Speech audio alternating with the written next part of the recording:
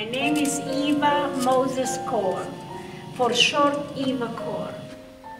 The museum is set up in a chronological order, and it starts out with the chronology of the Holocaust, which started in 1933 and ended in 1945. It was Jews, gypsies, homosexuals, physically and mentally handicapped people, Jehovah's Witnesses, and anybody who opposed Hitler. According to Hitler, they had no right to live. So there were a total of 11 million people. Now this museum is called Candles. And Candles is an acronym for Children of Auschwitz Nazi Deadly Lab Experiment Survivors. And candles are used as a memorial, but we also wanted to illuminate this dark and hidden chapter of the Holocaust. When the architect designed the new building, he decided to incorporate the name into the design. So you can see we have 11 windows, so one window for every million victims. There were 11 million innocent human beings murdered by the Nazis. I have to tell you that I was born in 1934. Hitler rose to power in 1933. So by the time I was born, my destiny was sealed, as was the destiny of all Jewish children born in Europe between the 1930s and 40s. The only luck that I had, that I was born a twin. If I wouldn't have been born a twin, I would not be here to tell you my story. Because children were, the Nazis had no use for children, and they murdered them, the first one to be murdered. This is the last picture of the family, and there are a few other people here. This is a cousin, and this is a friend. The rest of it is my father, my middle sister Elise, oldest sister Edith, my twin sister Miriam, my mother is Jaffa, and this is me. And that is the last picture of the family. From all that picture, beside my friend, Luci, only I'm still alive. The rest have all died. What made the Holocaust possible? Because if we want to prevent it in the future, and everybody says never again, well, that's a very important idea. Now, how do we go about it? In my opinion, this museum is my answer to it, never again. But even when I'm teaching it, I want people to think about it, what made it possible. There are, in my opinion, 4 reasons. Reason number 1 is the worldwide depression. Many churches and many charity organizations opened soup kitchens, and the government did start the job corps, trying to put people to work. In Nazi Germany, Hitler, who rose to power, said it was all the fault of the Jews. So we have reason number 2. Prejudice. Unchallenged, unchecked prejudice for centuries. Everything that went wrong in the world, it was always the Jews. And I believe personally that prejudice is a cancer of the soul. Whatever group is picked against, it's never justified.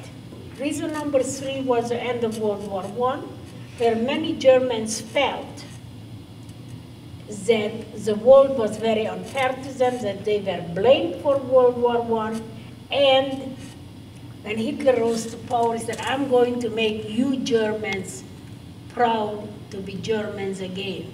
And even though they thought Hitler was a little bit crazy, but they wanted to be proud to be Germans. And I believe every human being has to be proud of who they are. Reason number 4 was the eugenics movement. The eugenics movement was a scientific movement that was started in the 19 1920s in Germany. German scientists started a research in genetics.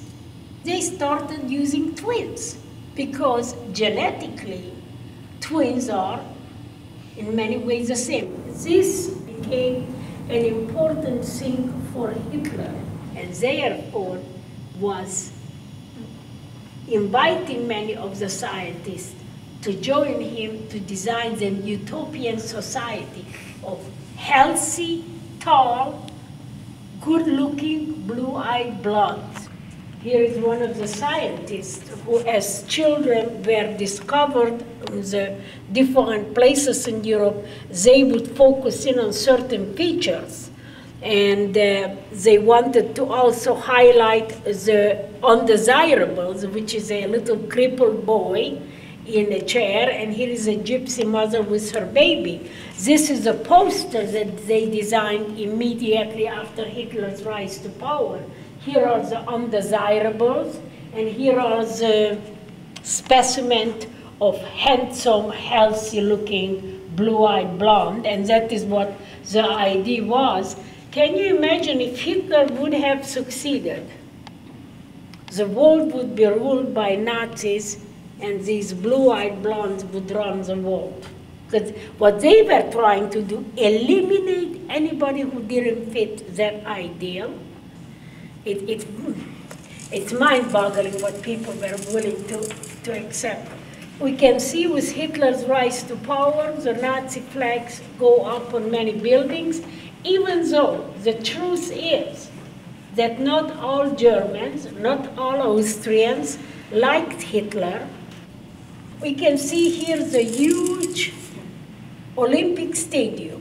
And as you are looking at all these pictures, you see history on the wall. And then you see me as a survivor of that history on the wall telling you my story. So it's kind of an interesting little combination. But you can see that this is filled to capacity with young people. These are probably age 10, 11, 14, 15. And the way I look at that, there was a depression. There was no food at home, no jobs. Hitler wasn't stupid. From what I know, at rock concerts, it's very noisy, right? And then people kind of sway to the beat of the music. Many of the people don't even know what on earth is going on. But one thing, it makes them feel good. And this is what the idea was here. That it was so upbeat that even some of these young people didn't really know what Hitler was saying or what he meant to capture their attention. They felt good about going there, so they joined in. It was an interesting idea because these young people, preteen and teenagers, 1933, by 1939, they were old enough to serve in Hitler's army. And Hitler, in 1939, had the largest army in the world, and he swept through Europe. And of course, the United States did not join in until we were attacked. Because we didn't want to interfere. The United States didn't want to interfere. So there is a lesson there that when terrorists start to terrorize, we should not wait until they develop the largest force, but maybe we should stop it when it's happening. I need to tell you a little bit about me. The village I lived in was Port in Transylvania, and in that small village there were only 100 people, 100 families. And my father was a farmer, and our small village was occupied by the Hungarians. And with that occupation, everything changed. First of all, our schools have been taken over by the Hungarian. And we went to a one-room schoolhouse.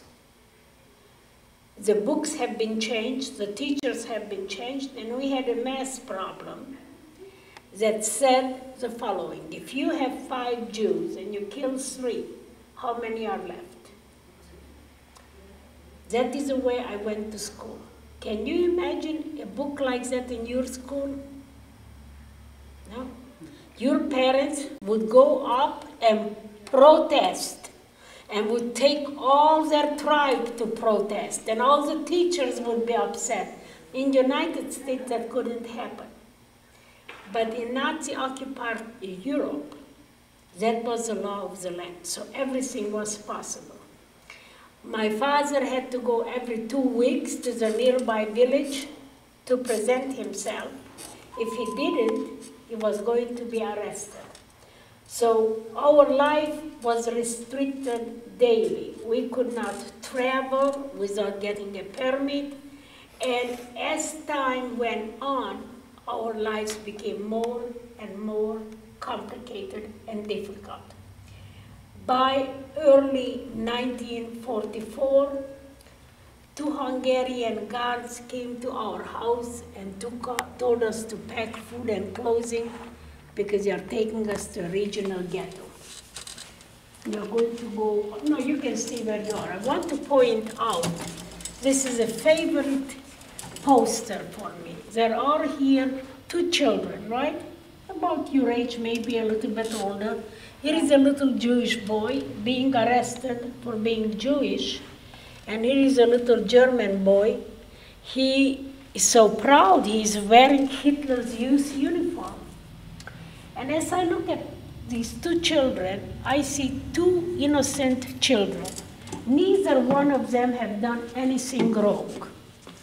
I deduct from that a very important thing, that is up to us, the grown-ups in a society, to teach children to respect one another, to care for one another, and even to love one another. I gave a lecture many, many years ago, and a young reporter wrote a story about me, and he wrote in it, Eva Kor is begging for tolerance.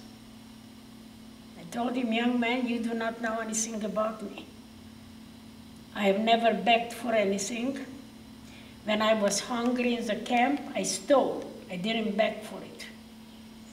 I took it. And tolerance, no, I demand respect. And I think every human being should be given respect.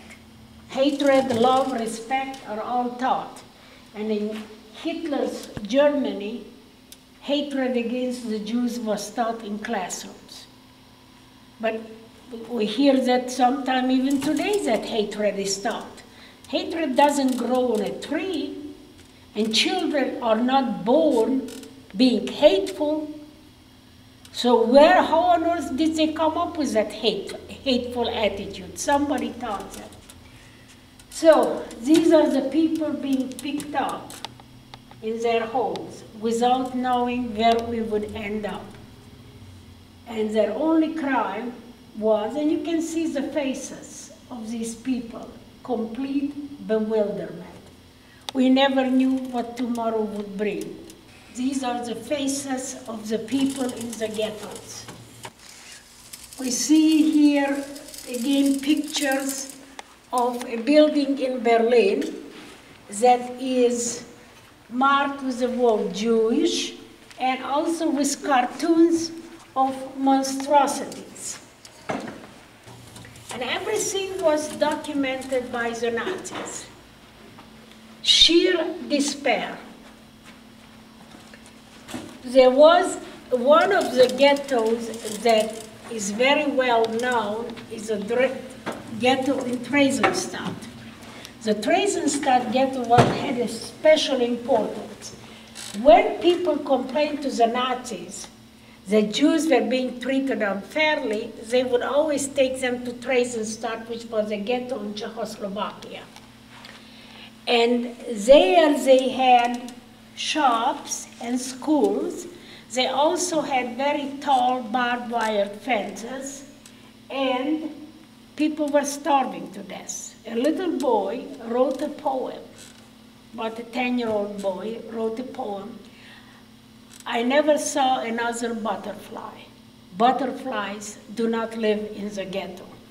Other children wrote poems and made artwork. The children died. Their creations have survived. So this ghetto is symbolized by a toy butterfly.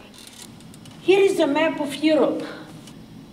As you can see, there are 23 countries in Europe that were occupied by the Nazis, and 22 of them cooperated with Hitler.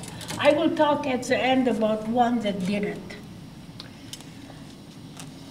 Our ghetto was a flimsy ghetto, small. It had a very tall, flimsy barbed wire fence, and there were no buildings, only one, the commandant's headquarters. As the head of every family was taken in for interrogation. When my father was brought back, he was brought back on a stretcher with bleeding whip marks, and all his fingernails and toenails have been burned because they wanted to find out where he hid all his gold and silver. Shortly after that, we were loaded into cattle cars filled to capacity. The door slid on a track. There was a bar that hooked into this handle. Between each two cattle cars, there was a booth with a guard with a machine gun. And he said, anybody trying to escape, I will shoot. The train moved very fast. It only stopped for one reason, to refuel. When the train would stop, we would ask the guard by our cattle car for water, and he would always say 5 gold watches. And we would gather the gold watches, pass it through the little tiny barbed wire window at the top, and then he would take in a bucket of water and throw it in. Well, no matter how I held my cup out, I never got any water. I wondered, why are we doing that? It seemed to me that it was an exercise in futility. I understand it today. This was our only way of getting any information. It was the end of the 3rd day. The train stopped, we asked for water, and the guard said, "Was?" "Was," which in German means what? I instantly understood what happened. I was 10 years old. We crossed the border into Germany, and the Hungarian guards have been changed to German, and the end was near. People were praying, people were crying, everybody understood what was happening. The train moved on. It stopped maybe 6 or 7 hours later, and we again asked for water. And this time there was no answer in any language. We realized that this must be the final stop. We were in the cattle car for a few more hours, and then the cattle car doors, as you can see up there, opened. A mass of people poured out. My mother grabbed my twin sister and me by the hand, hoping that as long as she could hold on to us, that she could protect us. Everything was moving very fast. I was on that selection platform for maybe 10 minutes. In my childish curiosity, I looked around and I realized that my father and my 2 older sisters had disappeared in the crowd. I never saw them again. As we were holding on to my mother, an SS was running, yelling in German, "Twins." We did not volunteer any information. He looked at Miriam and me because we were dressed alike, we looked very much alike, and he demanded to know if we were twins. My mother asked, "Is it good?" And the SS nodded yes, and my mother said yes. At that moment, another SS came, pulled my mother in one direction. We were pulled in the opposite direction. We were crying, she was crying. I remember looking back and seeing my mother's arms stretched out in despair as she was pulled away. I never even got to say goodbye to her, because this was the last time we saw her. All that took no longer than 30 minutes from the time we stepped down from the cattle car. Miriam and I were standing alone, bewildered. We had no idea what would happen to us. We became part of a group of children, all twins. In our group, there were 13 sets of girl twins from age 1 to age 13. We were marched throughout the camp, and this is the way the camp looks today. It's a vast camp. You cannot finish walking it in a day. It was built for 100,000 people. In the summer of 1944, it had as many as 150,000 people. Here is the selection platform, and here is a diagram of the camp that shows that as people were being taken away, here are the gas chamber 2, gas chamber 3, gas chamber 4, and gas chamber 5. And they were just disappearing. We were marched throughout the camp. We ended up in a big building. We were ordered to undress, sit naked in the company of complete strangers. We sat there for the better part of the day. Sometime late in the afternoon, our hair was cut short, and we were told to have our own hair was a privilege we were granted. Then our clothes were returned with a huge red cross painted on the back, and that was another privilege which the twins were granted. Then we lined up for registration and tattooing. When my turn came, I decided that I would not allow them to do whatever they wanted without fighting back. So when they grabbed my arm to tattoo it, I began to scream, kick, and carry on. 4 people. 2 SS and 2 women prisoners restrained me with all their strength. While they heated a pen-like gadget, it looked like a writing pen with a metal tip. They heated it over a lamp with an open flame. When it got red hot, they dipped it into ink. And then they burned into my left arm, dot by dot, the capital letter A-7063. Well, my number doesn't look clear, but it was never clear. It hasn't faded because I was not a very cooperating victim. I kept wiggling my arm, kicking and screaming and carrying on. My twin sister Miriam said that in addition to creating a general confusion, I beat the SS who was holding my arm. Well, I don't remember biting anyone. After all, I was raised to be a nice girl. And as we know, nice girls don't bite. This is inside the barracks. This is the arrival again.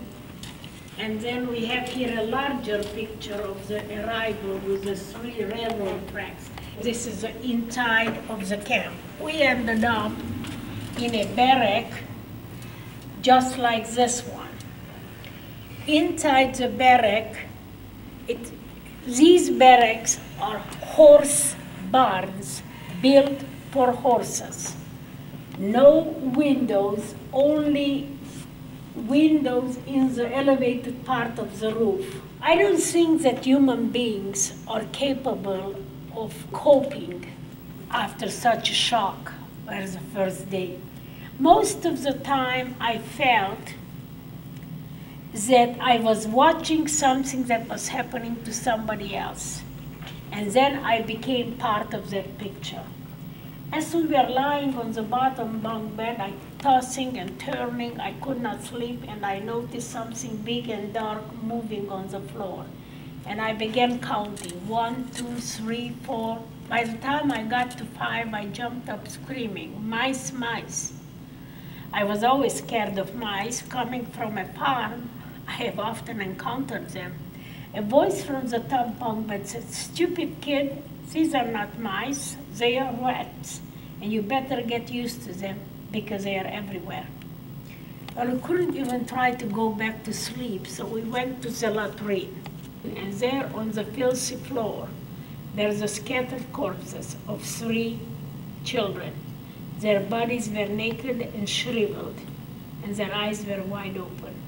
And this is when I realized that that could happen to Miriam and me also, unless I did something to prevent it. So I made a silent pledge that I would do anything within my power to make sure that Miriam and I shall not end up on that filthy latrine floor. I understood as a child that things were not going very well for us. And I nagged my father to escape Hungary to Romania. They kept saying, if we just don't rock the boat, everything will be okay. Parents rationalize a great deal.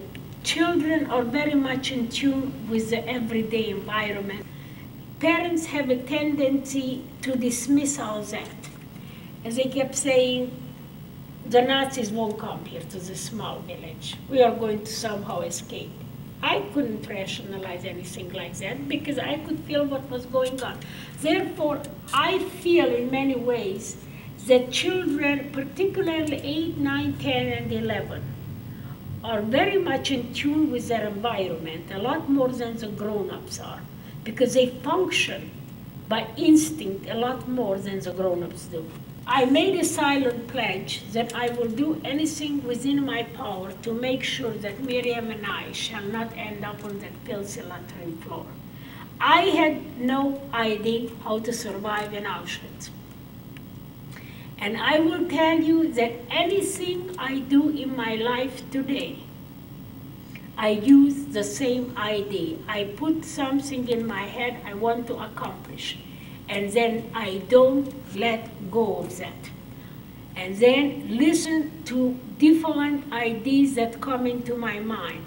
Our daily routine, we got up every morning at 5 a.m. Can you imagine children from age 1 to age 13 standing for roll call? But everybody had to be accounted for. After roll call, we would go back to the barrack. Dr. Mengele, who was the doctor in charge of our experiment, would come in with his entourage, and he would count us. He wanted to know every morning how many guinea pigs he had. Then we would get breakfast, where there was nothing more but a cup of brownish liquid. After that, we would be taken to experiment. 3 days a week, like Monday, Wednesday, and Friday, alternative days, and placed naked, always naked, skin and bones. Most of the time we would be standing, sometimes we would be sitting on long benches. And they covered us with some kind of a black fluid. For hours they would measure ears, nose, shape of the face, shape of the skull, shape of the eyes. They could spend 2-3 hours on one nostril. Every part of my body was studied. These experiments were not dangerous, but they were very demeaning. And even in Auschwitz, they made me feel like I was nothing more but a piece of meat. And the only way that I could cope with it for 6 to 8 hours is by blocking it out of my mind. So here are some of the pictures of the other Mengele twins that survived. And there are many sad stories. Here is a set of twins that I just want to point out. A little boy and a little girl, the Gutmann twins. The father was taken to Auschwitz, and in 1943, that was at age 5, they ended up in Auschwitz. The mother was taken away and killed, and they were the only ones survived. The biggest problem for children, because I have done a little research as I formed the organization, the children who were that young like they were, they did not remember anything about their childhood. And there were no parents, nobody survived to fill in the pieces. Now the boys survived in much better condition. There was a twin in the boys' camp who acted as, he was called Father Twin. He intervened with Mengele to get them better food, a little bit better conditions, and he was really the one person who made the better conditions. A child in this situation survives by worrying about one thing, how to survive one more day, how not to get killed, how to have enough food. So the camp mentality for a child was that everybody lived in a place like I did, everybody was in a camp, And the world was a big concentration camp. There were the bad guys, the Nazis, and there were the good guys, the airplanes that were coming, flying overhead, and that was my whole understanding. Children live in the here and now, and the need to survive takes over every aspect of a child's life. And the ones who were older than 13 were very angry because they were aware of the world outside and were not losing their point of reference. And therefore they kept asking, why is that done to us? Why is it happening? Why isn't somebody coming to free us? So I found that very interesting. My husband is in the older age group. He was 16, so he was telling me, I remember D-Day, we had a little hidden radio. Didn't you know where D-Day was? Everyone knows what I know about D-Day. I didn't know anything. This is my husband. He's a survivor of 4 years in the camp. He was liberated by an American colonel, and he became their mascot in Magdeburg, Germany. And then when the war ended, he did not want to live anywhere else but with his liberator. And I met him in Israel in 1960 when I was a sergeant major in the Israeli army, because people always ask me, why Terre Haute? In 1942, the Kaiser Wilhelm Institute that did the genetic research could not find any volunteers in Germany to participate. Mengele was injured. Mengele was one of the star students from this institute. The head of the institute was Atman van Bashur. Mengele was his star student. When Mengele got back from the Russian front after being injured, and Dr. Bashur told him, well, our experiments, we don't have any volunteers. So he said, well, why don't I send you to Auschwitz, where all these trains arrive, and you will find twins there. And then you can do your research, continue the research. Well, once the pharmaceutical companies found out about the research, they contacted the Institute in Mengele and paid large sums of money to study germs and drugs. And this is when it became deadly. The rumor in the camp was that anyone taken to the hospital never came back. The following visit to the blood lab, they took me to a side room. They measured my fever, and I knew I was in trouble. I was taken to the hospital. In this case, the hospital was filled with people who looked more dead than alive. So I call it the barrack of the living dead. I was placed in a small room with 2 other twins who told me, we don't receive here any food, nor water, nor medication, that people are brought here to die.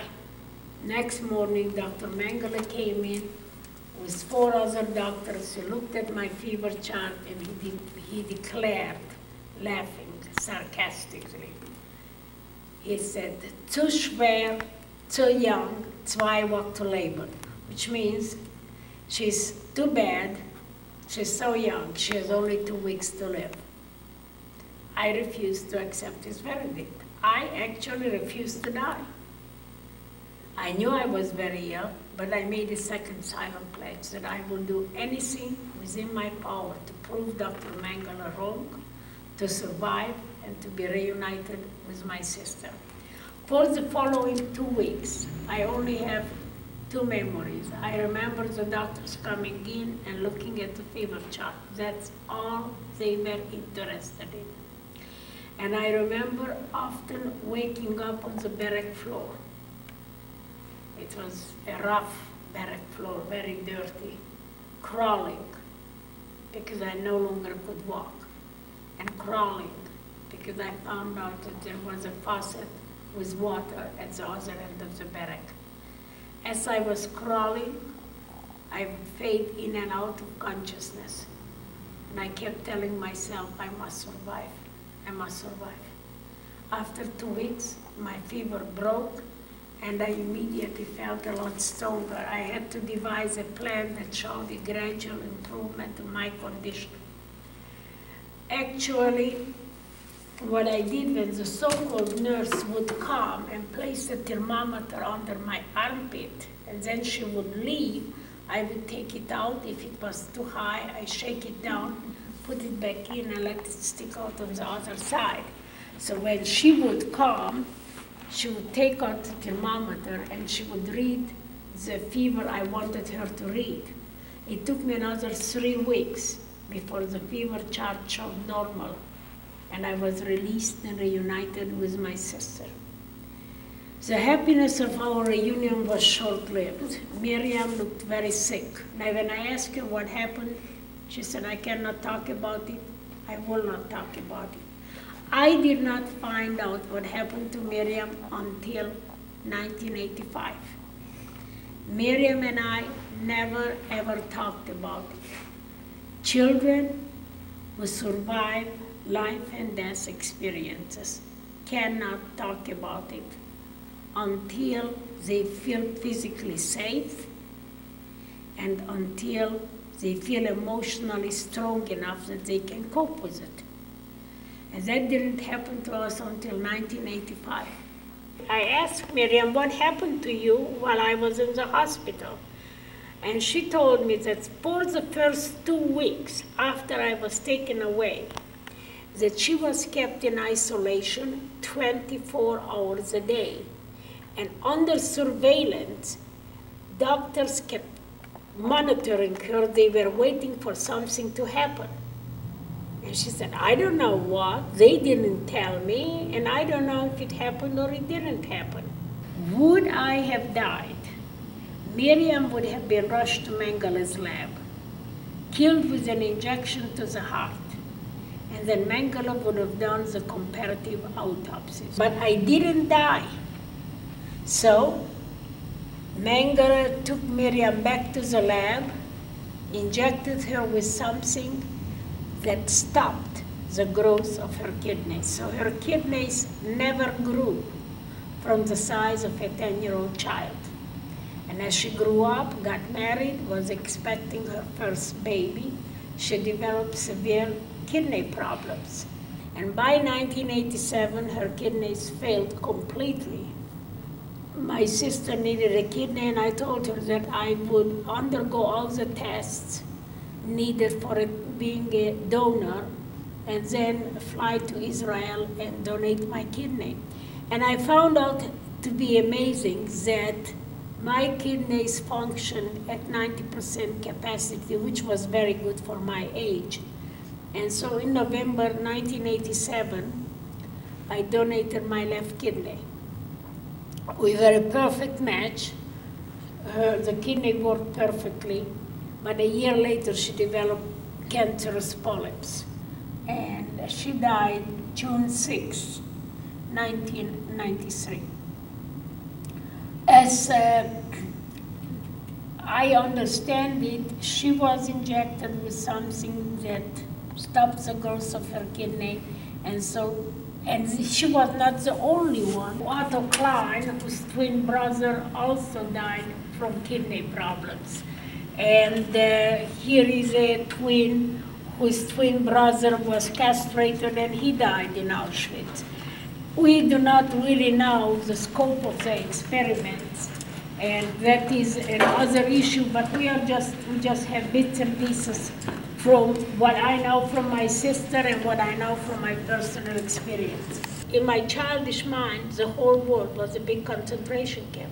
We walked over dead bodies. Dying was so easy in Auschwitz, it's unbelievable. Survival was a full-time job. As the summer was turning into late summer and fall, those air raids, the yellow smoke circle, then the airplanes would come and bomb outside that yellow smoke circle. They were bombing the Nazi headquarters and the industrial factories outside the yellow smoke circle. That was my understanding, that the Nazis were losing the war. And whoever the Americans who were coming in these airplanes were winning. By November of 1945, the airplane rates were increasing to 2 to 3 a day. That was a very good sign to us, because that was my whole understanding of the war. We were all in camp. There were the bad guys, the Nazis, the good guys, the Americans who were coming to free us. One day we woke up to realize that we missed roll call. When we went outside, we discovered with delight that all the Nazis were gone, that we were on our own. We cut the barbed wires. We went to organize food, water, and blankets. We were on our own, I would say, to maybe 2 weeks, 10 days to 2 weeks. This is a liberation picture taken one day after liberation. We were liberated on January 27, 1945. We were free. We were alive. We have thrived over unbelievable evil. It was a wonderful day to realize that we have thrived over all that. I also thought, again, my childish ideas, that once we were free, that all my problems would be over. It's very naive, but of course, life was never again the same. There were people in all these countries who were silent heroes or unsung heroes, who did not cooperate with the Nazis. And among the Jews, they are called righteous Gentiles. Here are just a sample of some of these people. Here is Miep Gies, who helped Anne Frank's family hide for 2 years. Here is a woman who is still living in Warsaw, Poland. She's 92 years old. Her name is Irena Sandler. She was a young healthcare worker in the Warsaw ghetto. They asked her to smuggle out Jewish children from the ghetto. She smuggled out one by one 2,500 children, found for each child a Christian family to raise them at the risk of being killed if they were discovered. In addition to that, she wrote the name of each child, the real name and then the adopting family names, and put it in a jar. After the war, she found the jar. She buried it under a tree and contacted all those children and gave them their real identities. Oskar Schindler wanted to become rich on the war and was trying to benefit from it, make gold. And once he discovered that Jews were being really murdered, he used all the money he made to try to save human lives. He saved, I think, 2,000 people, and he is also a righteous Gentile. What I like about it, that these people did not go with the flow. They saw something wrong, and they used their mind and their whatever physical and mental abilities they had and financial abilities to stop it.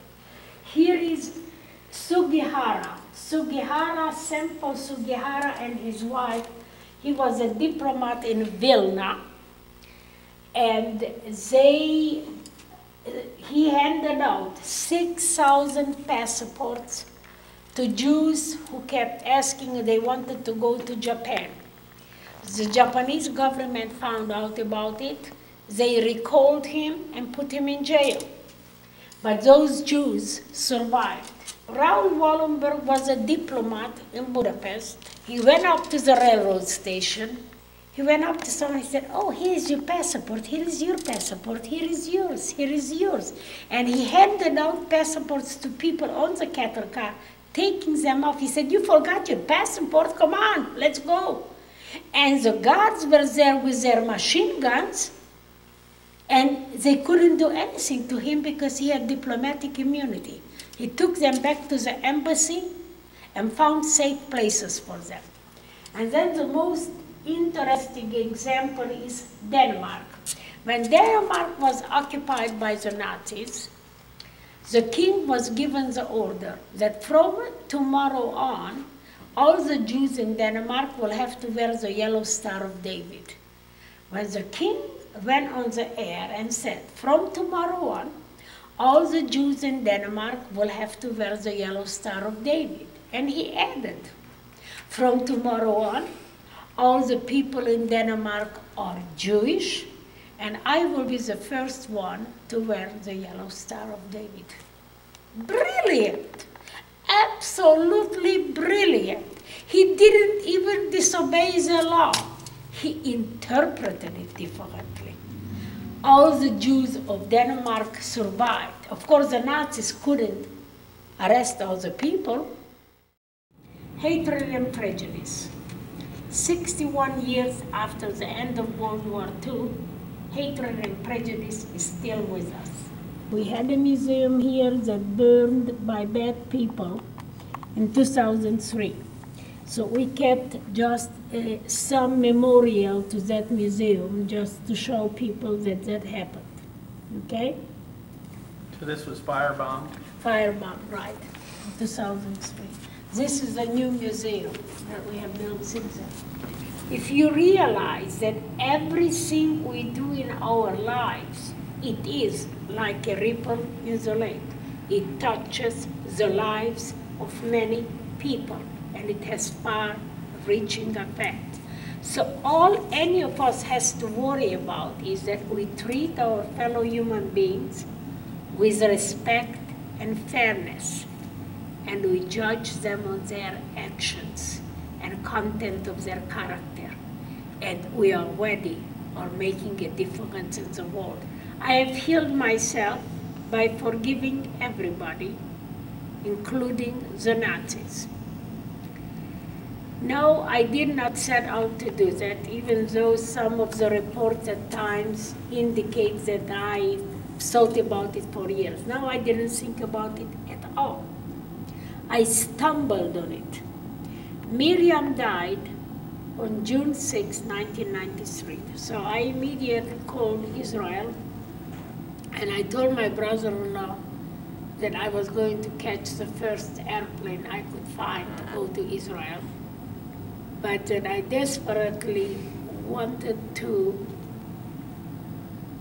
touch her, give her a kiss on the forehead, and say to her my personal goodbye.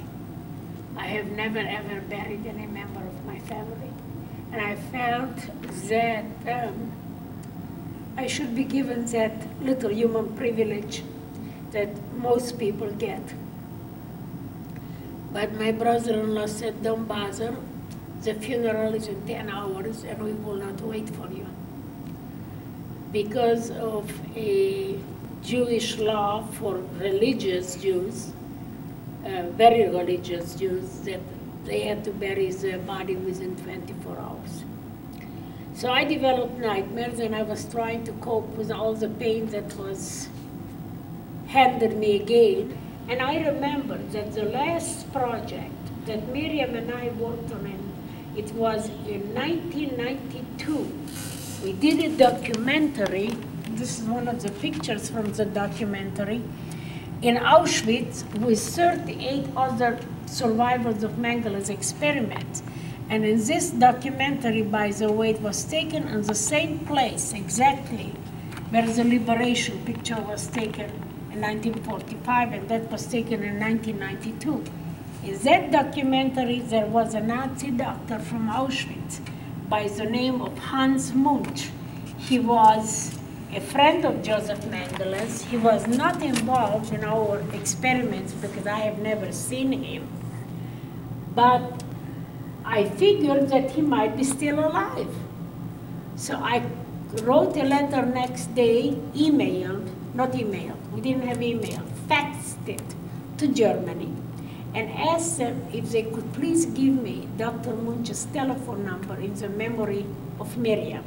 Now the reason I asked in the memory of Miriam, because I have already asked for it in 1992, and they refused to give it to me. An hour later, I received a very long sympathy letter and Dr. Munch's telephone number. July of 1993, I am heading to Germany to meet a Nazi doctor. You have no idea how scared I was. I was very worried that I was going to be treated like I was treated in the camp, which was like I was treated like a nothing, and I couldn't deal with that anymore. Yet, I was very curious what I might learn about our experiments, and I was very curious why was this Nazi doctor willing to meet with me. We arrived at his house, and he treated me with the utmost respect. As we sat down, I said to him, Dr. Munch, here you are, a Nazi doctor from Auschwitz, and here I am, a survivor of Auschwitz, and I like you, and that is very strange to me, and it was. We talked about many things. Unfortunately, he did not know a single thing about our experiments. He said Mengele could not talk about it. His experiments were top secret, and he never discussed them. He definitely knew a lot about Nazi medicine in Auschwitz, and he talked about that. The revisionists say, and they said then and they are saying today, that there were never any gas chambers in Auschwitz. I thought all along to get the documentation and opinion of an SS would be very important. So I said to him, Dr. Munch, by any chance, do you know anything about the gas chambers in Auschwitz? And his response was, in English, this is my problem. This is a nightmare that I live with every single day of my life, and went on describing the operation of the gas chamber.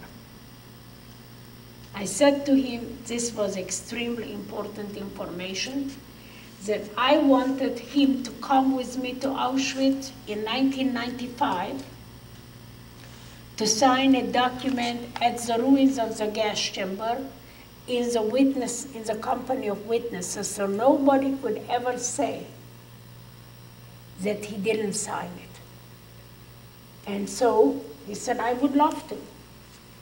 I did not know it was going to be that easy. And so we arrived in Auschwitz.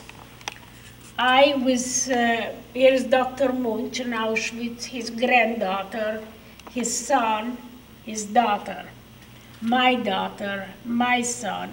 I came back to Terre Haute, Indiana, so excited that I will have an original document about the operation of the gas chamber, signed by a Nazi.